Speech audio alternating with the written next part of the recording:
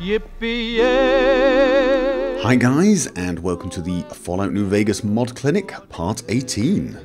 Now, several people have asked about the visuals I am using in my Let's Play Fallout New Vegas series, specifically which mods I'm using and what settings I have chosen. Of course, I'm using NMC's texture pack, the medium version, and I'm also using the improved LOD noise texture mod. I'm not going to cover those in this video, but I will put links down below if you want to check them out. However, I get the feeling that people really are more interested in the lighting mods, and so that is what I'm going to discuss in this video. I will field one question I know is going to be asked, and that is, why are you not using an ENB? And the simple answer is, I was having difficulties getting any ENB working with hardware anti-aliasing. Hardware anti-aliasing is something I really cannot play without. I cannot stand aliasing, it really bugs me. And although I did manage to get anti-aliasing working, it was either too performance hungry or came with a host of other issues, and in the end I decided to go for simplicity. So that's the only reason, anti-aliasing. And I do know there are plenty of solutions and I've tried them all and they are pretty good, but again, there is always a cost. So for this Let's Play, I decided to try out a new lighting mod called FNV Realistic Wasteland Lighting. And it is a fairly lightweight and simple mod, and it basically changes the way the light looks. It specifically seems to remove the yellow tint that you notice throughout the game, that slightly desaturated look where colours are not quite vibrant, and that sort of pink effect you get in the sky. But with this mod, you get a far clearer view. There's none of that fuzzy yellow haze. The sky is a lovely blue colour, and all round I think it just looks a little nicer. The colours look a lot more vibrant. Now, I am not using the word realistic because that seems to cause all sorts of arguments, and it may not be realistic. For all I know, Nevada does in fact have a yellow glow and a pink sky. I just like the way this mod makes the Mojave Desert feel, and it works for me. And like a lot of these lighting mods, that is going to come down to personal taste. And now, this is a lightweight mod. It does not change weathers the same way the Nevada Skies or Project Reality does. It just changes the light. It has more in common with Fallout, and I'm sure most of you have heard of that. But for me, one of the biggest reasons to use this type of lighting mod was the nights, actually. The nights in Fallout New Vegas are something that I really do not like. In the vanilla game, nighttime is not dark. It really is not. Visibility is just as clear as the day. The only thing that has changed is the sky is now sort of a dark blue-black colour rather than light blue or pink. But the ground itself has been desaturated slightly and given a slight blue tint, but it is absolutely crystal clear. You can see as far during the night as you can during the day, and I really don't like that. And what this mod does is it makes the nights dark, but not too dark. It's a nice mix. It's a good balance between playable and atmospheric. You can still navigate, you can still wander around, but you won't be seeing quite as far. You probably should still take some night vision, cat eye, and that type of thing if you want to be able to spot enemies at a long distance, i.e. before they spot you, but you won't need it to just get around. This is probably actually my favourite lighting mod for Fallout New Vegas with regards to the nights. They really are quite atmospheric while still being fairly playable, and without really making it too hard to play. Now, it's not all pros, there are a few cons. There is one thing I'm not too keen on with this mod, and that is the sun. In the vanilla game, when you look at the sun, you get a lot of bloom, you get this sort of big glare, and I like that, I really do. But with FNV Realistic Wasteland Lighting, that effect seems to be gone, and I'm not that keen on that. I would like to see that returned. However, I do know a lot of people are reporting they actually get a performance boost using this mod, and that may be something to do with the fact that the HDR, the bloom effects have been reduced somewhat. So, you know, it's probably one of those things that for some people, the removal of that effect has actually had a benefit, a plus for them. All round, this is a really solid lighting mod. It's very lightweight. It does exactly what it says on the box. It makes the lighting look, for me, a little better. I do prefer it, especially at night. And this is probably a very good option for those of you with weaker systems who still want the game to look just a little better. Now, one of the mods I could not live without in Fallout New Vegas is the interior lighting overhaul. The lighting in Fallout New Vegas, like Fallout 3, is not that brilliant. It's something that's fairly typical of Bethesda games. The lighting looks a little bland, a little sterile, and not very realistic. It seems to be designed really to let you see everything, even whilst trying to hint that it's dark.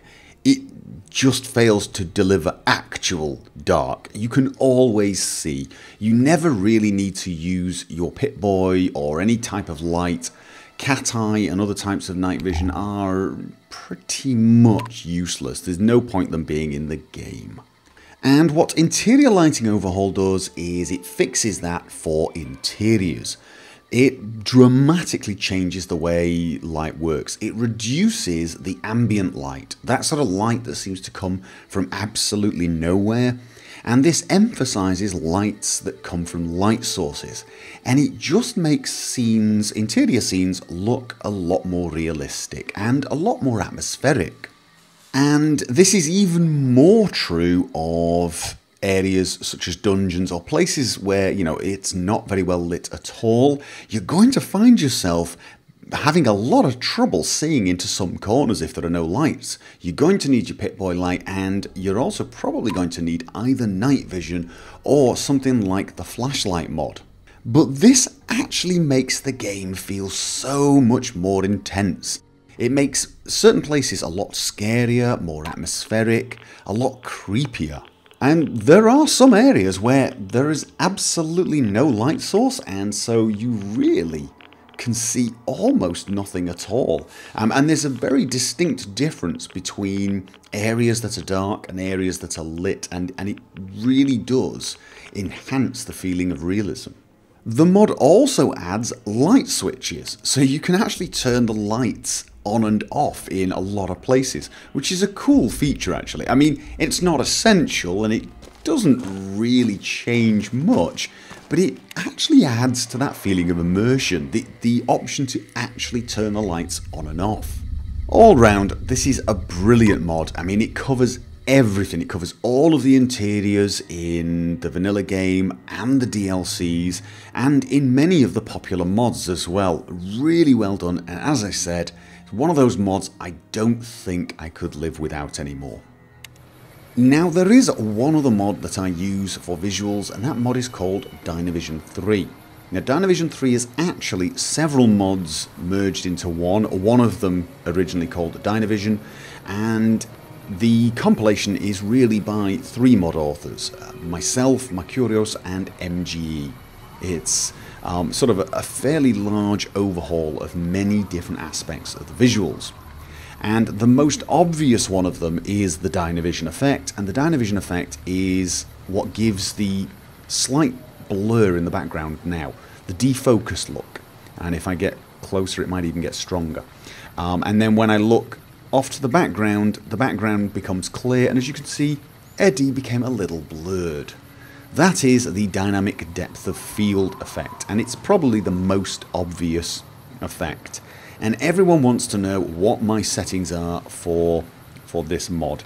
And if I bring up, you can see I'll bring up this menu and look somewhere a little easier for you to see. The road, for example. I have no stylings, no Imaginator settings, and I have depth of field set to active, low strength, slowest change. So low and slow is how I have it set. And as you can see, the Dynavision mod is configurable. You can configure it either from the MCM system, under Dynavision, where you can change the lighting, the camera effects, when the effects apply. So for example, are these effects applied during combat? Should they only happen during screenshot mode, and so on. And there is even a film grain effect. Now I'm not going to go into a lot of depth about this mod because I made a completely separate video. If you want to check out everything on that video, you are more than welcome. I will leave a link here. Oh, and it should be noted that using Dynavision is fairly low impact compared to things like ENB mods. I notice a very small performance drop using the dynamic depth of field and the film grain, maybe about 10% maximum, but it will vary machine to machine. However, I will tell you this now, it still doesn't have a lot of the special effects that ENB mods will have, such as ambient occlusion, dynamic shadows, and so on. So again, it's a matter of personal preference, and it is a trade-off. The reason I use Dynavision for this type of thing rather than ENB is I like the high performance. I also like some of the control things. For example, the depth of field I have switches off when I go into combat. I like that. So when I go into combat, I don't really care about the image looking nice. I just want to shoot things and focus on it, and I want as much performance as possible. So little things like that are why I use this. That and the fact that I helped make the mod, of course. Oh, and because some of you are probably going to ask what the settings were in this shot, I can show you. Cinemator style Western post-apocalypse, Cinematech style Trek Vaseline cam, medium subtle green, and low Dynavision. So there you go. Okay guys, that is about it for this video. I hope it adequately explains what I do to my game to make it look the way it looks, and I hope you guys found it helpful. If you are ever wondering what mods I am currently using, you can always check out my latest Let's Play Fallout New Vegas. I have a full mod list right below it. Every single episode, whenever it changes, I change that list, so you can always keep up to date. And of course, you can always join me for another Fallout New Vegas mod clinic, and I will look forward to seeing you guys on any of those videos, and whichever video you decide to join me for. Until then, as always, have fun. That jingle, jangle, jingle, jingle, jangle, as I go riding merrily along.